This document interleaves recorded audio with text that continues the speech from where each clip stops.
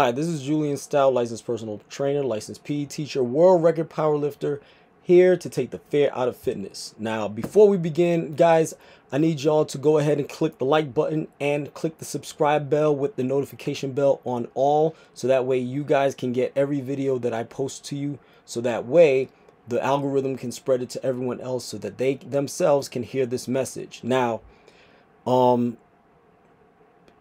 honor of Black History Month, which is ending in a couple of days, I wanted to point out some things about the history of Black people and where it has led us to, not only in terms of our achievements, but also our shortcomings. Now, in our history, back when we were slaves, we were forced to eat the most undesirable parts of any animal known to man so that we could sustain ourselves. And through our ingenuity and our brilliance, we then did some things with it that ended up possibly tasting good to some people and great to others, right?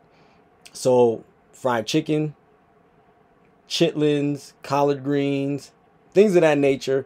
All of these foods, which we now colloquially call soul food, we have turned our tragedies into triumphs each and every time. And that is part of what makes Black history so beautiful, because it demonstrates our ingenuity in taking the least desirable situations and making the best of it.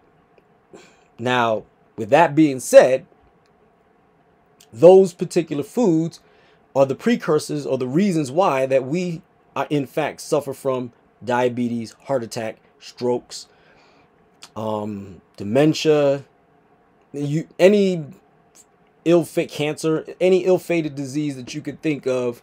It comes from our food, and lo and behold, it probably came from the undesirables that we tend to eat on a regular basis.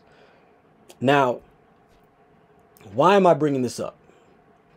The reason why I'm bringing this up is because we are no longer in that place anymore. And yes, while it is cathartic to turn around and utilize these foods as a reminder of our history and all that we've been through and the things that brought us together, we don't have to necessarily eat these foods on a regular basis anymore, if not at all. Or we can use the better parts of the animals as our ingredients instead. Guys, if you're not African American, I'm not going to ask that you leave this podcast, this YouTube cast per se. I would like for you guys to actually take part in listening and soaking in this, because this is not a guilt trip. I'm not using this platform to, you know, put people on a guilt trip about being anything other than Black. But this conversation particularly is for my Black brothers and sisters. And what the real problem is we are at the bottom of the barrel. When it comes to our health, we are at the bottom of the barrel. We are not doing what is necessary for us to actually ascend to be able to see the better part of our 70s, our 80s, our 90s, and beyond. Now,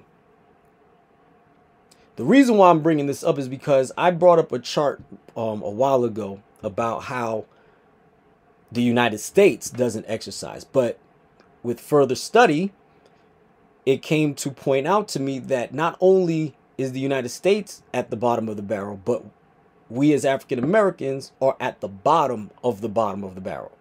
So I'm going to turn around and show you this real quick. I want you to see what I'm seeing. So I'm going to scroll, and now we're going to get to Black African American only. So the latest data we have is 2018, right? So I want you to look. Black African American only. we are right here. By race, we only exercise by 20%. 20.1% of us by race exercises regularly. Whereas if you look at white, 25%. Like I said, we all aren't doing great. But Alaskan Native only thing that is it right there. And not by much. So now if we go into Latino, who is African American only, or African American, 20.1. Now for full disclosure, I am both African American and Latino due to heritage, right? My mom and my dad are both African Americans, but my bloodline has been traced back to the Dominican Republic. So not only am I black, but I'm also Hispanic. The further up the education ladder we go, the more likely we are to exercise. But here's where it gets interesting.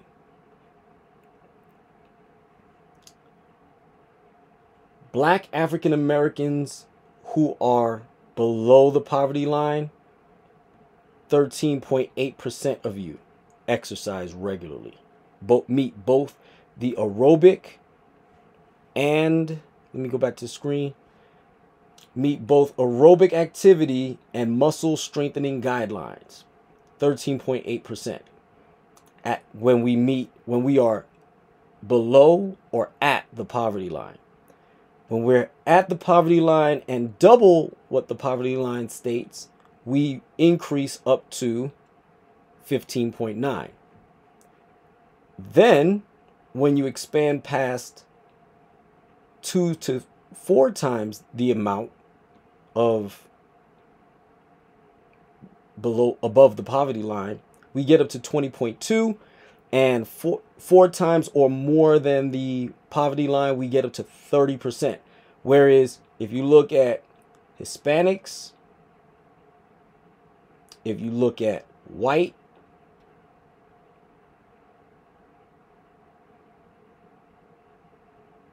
it's not even close. So this of itself is why here it is. We talk about being, we have black excellence, black girl magic, black kings, black queens. And here we are not doing what is necessary for us to represent, which is one of the key words of hip hop, by the way, represent who we're supposed to be. We claim physical prowess when it comes to athletics, but we're not exercising. Make that make sense. I don't understand why we have to be the ones that always meet the lower end of the standard. We should be excelling, and we should be trying to excel in everything that we do. And some of us can't let go of the past in order to see the future. And what I mean by that is we're not getting political. I'm talking about we don't eat this food anymore. We don't have to eat it anymore. There are healthier alternatives to everything that we can eat. And yet we find ourselves still doing the same exact things. And if not worse, because now we're eating fast foods. We're drinking soda out the wazoo because we claim that it's cheaper to eat badly than it is to eat sensibly. So the reason why I'm saying that is we have an opportunity to save ourselves. And if we don't take this opportunity to save ourselves, then we're at the mercy of those who are in control of what we put into our bodies. And the truth is, we don't have to be in control of anyone.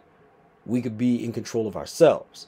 And studies have shown that the things that we put into our body affects our mood, affects our behavior, affects our attitudes, affects everything about us. The whole saying of you are what you eat is paramount to who we are as people. What we ingest, what we digest, mentally and physically, becomes us. So if we want to be the best version of ourselves, it is incumbent upon us to start doing the homework and start doing the hard work in order for you and I to be the best you. Don't forget to like, subscribe, share, follow me on Facebook, Instagram, and on YouTube. Have a nice day and be the best you.